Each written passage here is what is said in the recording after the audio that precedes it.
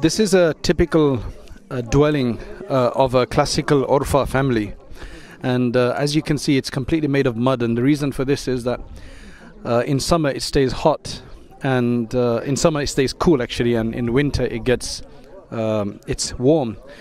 You can see these dome-shaped roofs. They have a hole at the top to let the smoke out, and you can see how everything is built inside. Although this is the traditional way, this is probably just over 100 years old. They have to, every year or whatever, they have to upkeep it. But this was just perfect for this area, in this kind of what we would probably consider primitive living right now, but it worked very well for these people. You can see their clothing, you can see the way they're sitting and everything like that. And again, I said this was the city where Ibn Taymiyyah rahimahullah was born. So mashallah.